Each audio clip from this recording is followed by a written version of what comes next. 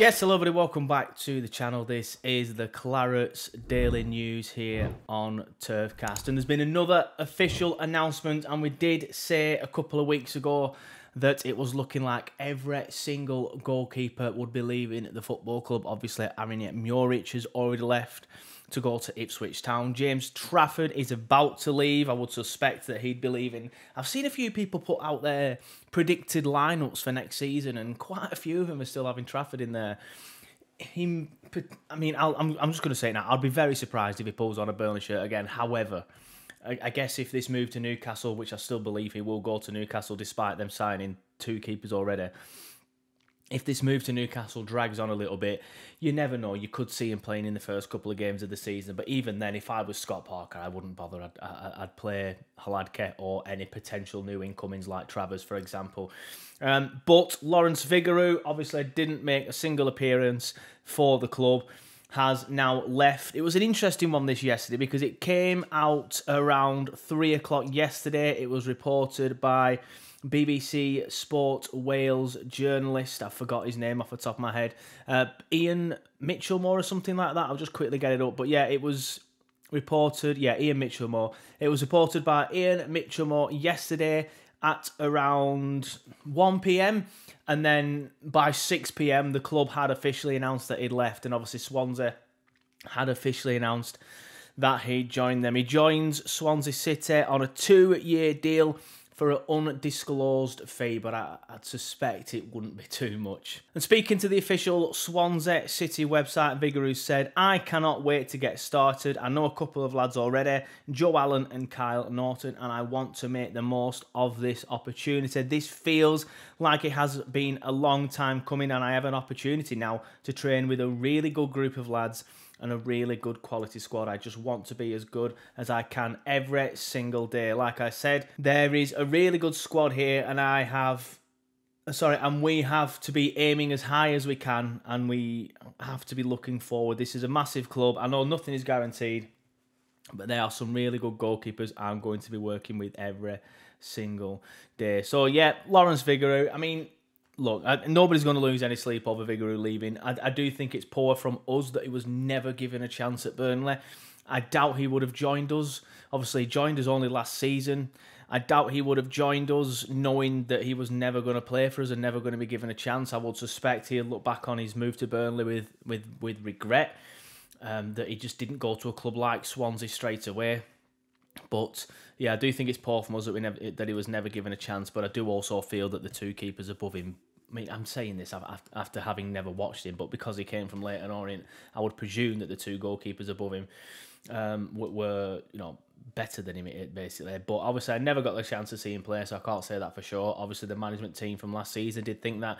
Just thinking out loud, I would suspect that he probably joined the club thinking that he would be playing number 2, but then not long after, maybe, I can't remember the exact date when we signed him, so this could be totally wrong. But then not long after that, we signed Trafford, and then he fell down to 3rd, with Trafford going in straight at number 1, which obviously may or may not have been the right decision with Trafford. But yeah, it's done. Vigouroux has gone to Swansea, not a rumour, officially announced. Yeah, that's it. We're just waiting for Trafford to leave now, and then all 3 of last season's goalkeepers will have left the football club. Elsewhere, there's been a brilliant interview with Johan Berg Gudmundsson in the Burnley Express, and Johan's one of them players who's obviously a senior player at the club. Everyone's delighted to have him back on the fan side. Like I said at the time, I think there was 1 or 2 negative comments, but the majority of fans were more than happy to have him back, and he's done a brilliant interview in the Burnley Express. It was released today, published by Matt Scrafton, obviously been on the podcast a couple of times, well, just once so far as Matt, but we're hoping to get him back on again, so a friend of the show. And when Johan speaks, he's one of them players where you just think, yeah, I trust this guy, so if he's saying this, then I legitimately believe it. But he's done an interview talking about Scott Parker, and he's made a confident claim, says the headline in the Burnley Express, about Scott Parker's ability to lead Burnley back to the Premier League. Now, in his quotes, the 33-year-old, he's actually talking to Clarets Plus. I've just seen it published in the Burnley Express, so apologies to the football club. It's actually an interview on their service. But the Burnley Express have published it, and they say, "I've spoken to Scott, and he's just a really, really good man who wants to play football that I think our fans are going to like and the players are going to like. We were building something here, but the Premier League was obviously a difficult season, but we've been building a culture here, and Scott will carry that on. I think the fans are going to be really excited to see us play at Turf Moor. So, like I said, with Johan saying this, yes, it's obviously come from the football club's website, so it's obviously going to be part of that public relations about the club sticking it out and hoping the fans get on board. But I don't know. When Johan speaks, I think you listen, because he's a senior player. You can tell he loves the club, and I don't think he'd say these things if he didn't mean them. So yeah, a really good interview from Johan. One that I haven't watched it because it's obviously on Clarets Plus. I don't think it's on their YouTube just yet, or if it is, I haven't noticed it.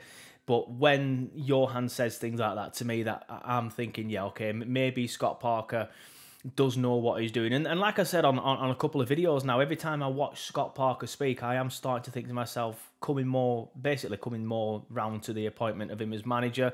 Again, I appreciate all these players are media trained and all these interviews are done with the club for a reason. But hey, maybe I'm just a sucker for falling for these media trained charms that these players have. But yeah, it's nice to see a senior player like Johan Berg Gudmundsson say something like that, and it has got me excited for the season to start, I'll be honest. Elsewhere, I believe the club are playing in a behind closed doors friendly against Newcastle United. I believe that's today, as in Wednesday. And it's going to be interesting as well, because Tonali's playing in it. Obviously, he was banned quite a while ago for his part in the betting scandal. And he is allowed to play in this game, apparently, and this is the first game that he's played in since that ban. So that's interesting from a Newcastle perspective, but also going to be interesting for us to see how we cope against such a quality midfielder.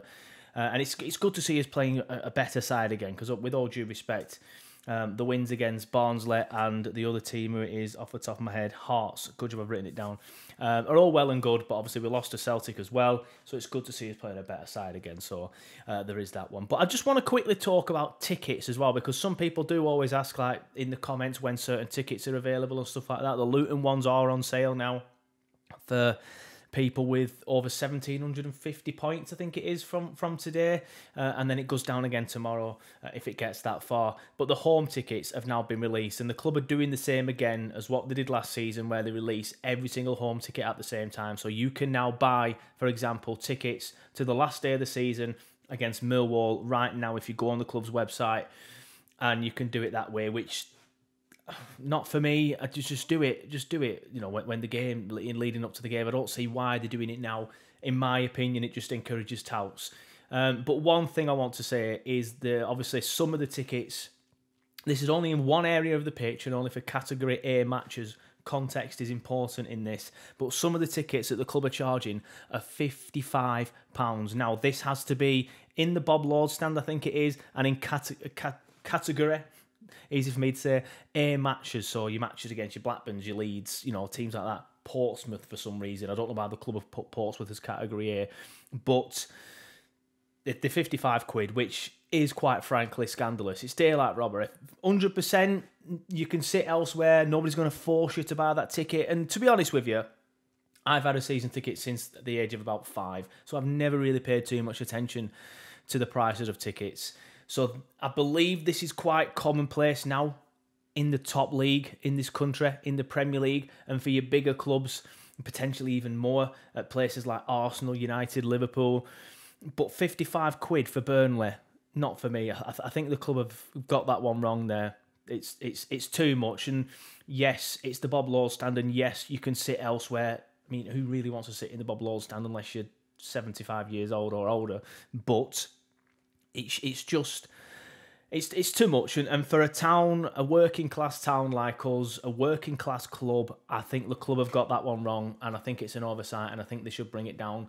Will they bring it down? No. Anyway, that's it from me. Let me know what you think in the comments below, especially about the ticketing issue, because there's been a few issues recently with the tickets. I know a lot of people whinging about the premium membership, a lot of people now whinging about the 55 quid ticket prices. That's only for one area. Again, context is important, and for certain games. But let me know what you think in the comments below about that. Let me know what you think in the comments below about Vigouroux leaving as well. Are you bothered? And of course, give me your predictions for the Newcastle game, whether it's today, whether it's tomorrow. Give me your predictions. But yeah, we'll be back tomorrow with hopefully some reports of a scoreline in the Newcastle friendly. But if not, we'll be here the day after with the reports of the scoreline in the Newcastle friendly. But thanks everybody for watching. Thanks everyone for listening. And I'll be back tomorrow.